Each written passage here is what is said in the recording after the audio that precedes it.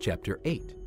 In the 3rd year of King Belshazzar's reign, I, Daniel, had a vision after the one that had already appeared to me.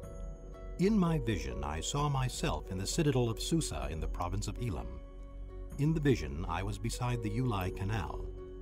I looked up, and there before me was a ram with 2 horns, standing beside the canal, and the horns were long. One of the horns was longer than the other, but grew up later. I watched the ram as he charged toward the west and the north and the south. No animal could stand against him, and none could rescue from his power. He did as he pleased and became great. As I was thinking about this, suddenly a goat with a prominent horn between his eyes came from the west, crossing the whole earth without touching the ground. He came toward the 2-horned ram I had seen standing beside the canal, and charged at him in great rage. I saw him attack the ram furiously, striking the ram and shattering his 2 horns. The ram was powerless to stand against him. The goat knocked him to the ground and trampled on him, and none could rescue the ram from his power. The goat became very great, but at the height of his power, his large horn was broken off, and in its place 4 prominent horns grew up toward the 4 winds of heaven. Out of one of them came another horn, which started small but grew in power to the south and to the east and toward the beautiful land. It grew until it reached the host of the heavens, and it threw some of the starry host down to the earth and trampled on them. It set itself up to be as great as the prince of the host. It took away the daily sacrifice from him, and the place of his sanctuary was brought low. Because of rebellion, the host of the saints and the daily sacrifice were given over to it. It prospered in everything it did, and truth was thrown to the ground. Then I heard a Holy One speaking, and another Holy One said to him, "How long will it take for the vision to be fulfilled, the vision concerning the daily sacrifice, the rebellion that causes desolation, and the surrender of the sanctuary, and of the host that will be trampled underfoot?" He said to me, "It will take 2,300 evenings and mornings. Then the sanctuary will be reconsecrated." While I, Daniel, was watching the vision and trying to understand it, there before me stood one who looked like a man.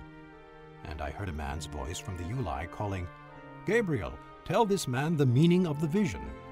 As he came near the place where I was standing, I was terrified and fell prostrate.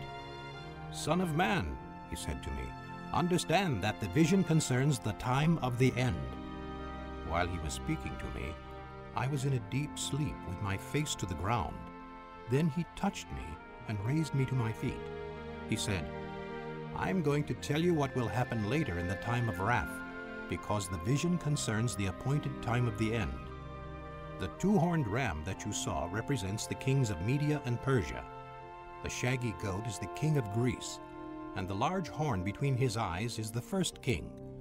The 4 horns that replaced the one that was broken off represent 4 kingdoms that will emerge from his nation, but will not have the same power. In the latter part of their reign, when rebels have become completely wicked, a stern-faced king, a master of intrigue, will arise.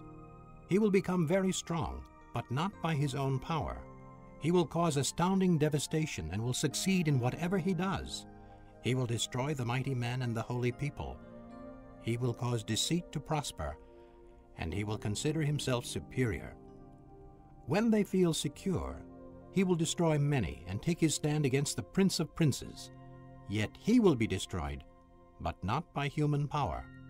The vision of the evenings and mornings that has been given to you is true, but seal up the vision, for it concerns the distant future." I, Daniel, was exhausted and lay ill for several days. Then I got up and went about the king's business. I was appalled by the vision. It was beyond understanding. Chapter 9. In the 1st year of Darius, son of Xerxes, a Mede by descent, who was made ruler over the Babylonian kingdom, in the 1st year of his reign, I, Daniel, understood from the Scriptures, according to the word of the Lord given to Jeremiah the prophet, that the desolation of Jerusalem would last 70 years. So I turned to the Lord God and pleaded with him in prayer and petition, in fasting, and in sackcloth and ashes. I prayed to the Lord my God and confessed, "O Lord, the great and awesome God, who keeps his covenant of love with all who love him and obey his commands, We have sinned and done wrong. We have been wicked and have rebelled. We have turned away from your commands and laws. We have not listened to your servants the prophets, who spoke in your name to our kings, our princes, and our fathers, and to all the people of the land. Lord, you are righteous.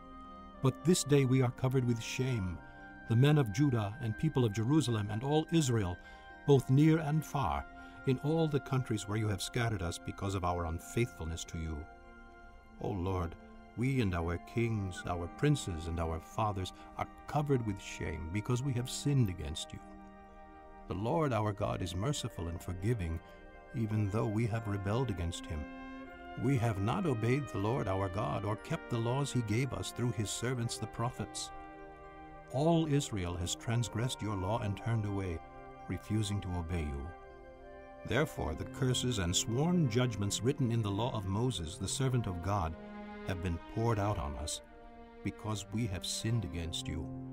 You have fulfilled the words spoken against us and against our rulers, by bringing upon us great disaster. Under the whole heaven, nothing has ever been done like what has been done to Jerusalem. Just as it is written in the law of Moses, all this disaster has come upon us. Yet we have not sought the favor of the Lord our God by turning from our sins and giving attention to your truth. The Lord did not hesitate to bring the disaster upon us, for the Lord our God is righteous in everything he does. Yet we have not obeyed him. Now, O Lord our God, who brought your people out of Egypt with a mighty hand, and who made for yourself a name that endures to this day, we have sinned, we have done wrong. O Lord, in keeping with all your righteous acts, turn away your anger and your wrath from Jerusalem, your city, your holy hill. Our sins and the iniquities of our fathers have made Jerusalem and your people an object of scorn to all those around us. Now, our God, hear the prayers and petitions of your servant. For your sake, O Lord, look with favor on your desolate sanctuary. Give ear, O God, and hear. Open your eyes and see the desolation of the city that bears your name. We do not make requests of you because we are righteous, but because of your great mercy. O Lord, listen. O Lord, forgive. O Lord, hear and act. For your sake, O my God, do not delay, because your city and your people bear your name. While I was speaking and praying, confessing my sin and the sin of my people Israel, and making my request to the Lord my God for his holy hill, while I was still in prayer, Gabriel, the man I had seen in the earlier vision, came to me in swift flight about the time of the evening sacrifice. He instructed me and said to me, Daniel, I have now come to give you insight and understanding. As soon as you begin to pray, an answer was given, which I have come to tell you, for you are highly esteemed. Therefore, consider the message and understand the vision. 70 sevens are decreed for your people and your holy city to finish transgression, to put an end to sin, to atone for wickedness, to bring in everlasting righteousness, to seal up vision and prophecy, and to anoint the most holy. Know and understand this. From the issuing of the decree to restore and rebuild Jerusalem until the Anointed One, the ruler, comes, there will be 7 sevens and 62 sevens. It will be rebuilt with streets and a trench, but in times of trouble. After the 62 sevens, the Anointed One will be cut off and will have nothing. The people of the ruler who will come will destroy the city and the sanctuary. The end will come like a flood. War will continue until the end, and desolations have been decreed. He will confirm a covenant with many for 1 7. In the middle of the 7, he will put an end to sacrifice and offering. And on a wing of the temple, he will set up an abomination that causes desolation, until the end that is decreed is poured out on him. Chapter 10. In the 3rd year of Cyrus, king of Persia, a revelation was given to Daniel, who was also called Belteshazzar.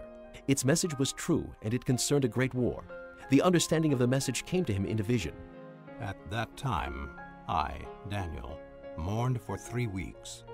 I ate no choice food, no meat or wine touched my lips, and I used no lotions at all until the 3 weeks were over. On the 24th day of the first month, as I was standing on the bank of the great river, the Tigris, I looked up, and there before me was a man dressed in linen, with a belt of the finest gold around his waist.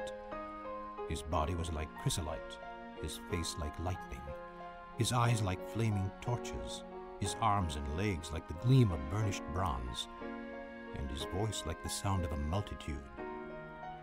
I, Daniel, was the only one who saw the vision.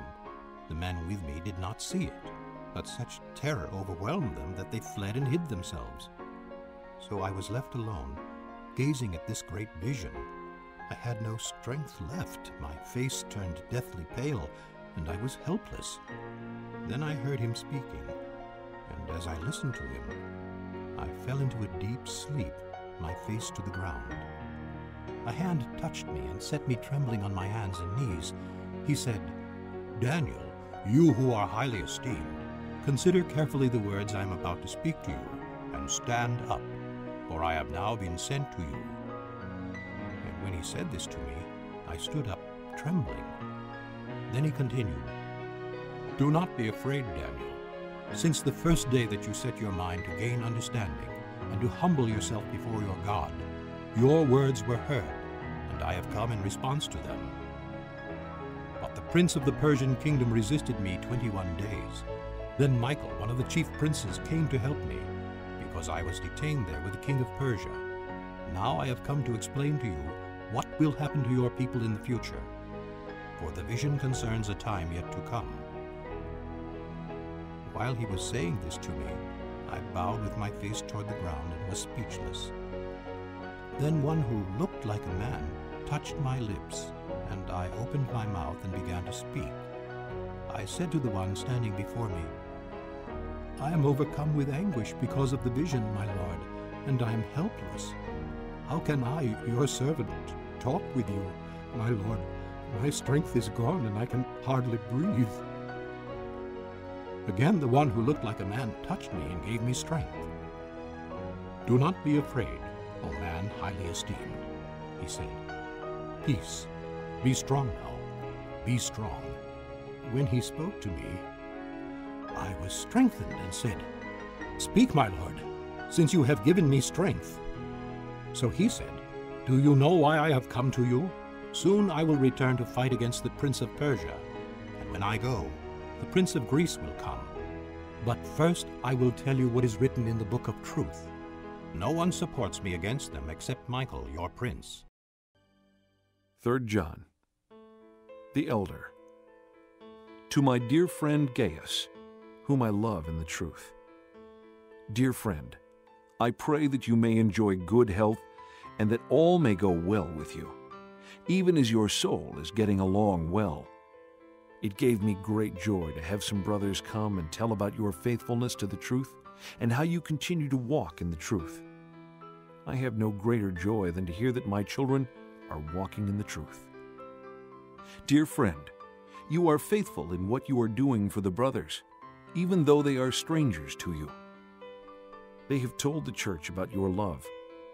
You will do well to send them on their way in a manner worthy of God. It was for the sake of the name that they went out, receiving no help from the pagans. We ought therefore to show hospitality to such men, so that we may work together for the truth. I wrote to the church, but Diotrephes, who loves to be first, will have nothing to do with us. So if I come, I will call attention to what he is doing, gossiping maliciously about us. Not satisfied with that, he refuses to welcome the brothers. He also stops those who want to do so and puts them out of the church. Dear friend, do not imitate what is evil, but what is good. Anyone who does what is good is from God. Anyone who does what is evil has not seen God. Demetrius is well spoken of by everyone, and even by the truth itself. We also speak well of him, and you know that our testimony is true. I have much to write you, but I do not want to do so with pen and ink. I hope to see you soon, and we will talk face to face. Peace to you. The friends here send their greetings. Greet the friends there by name.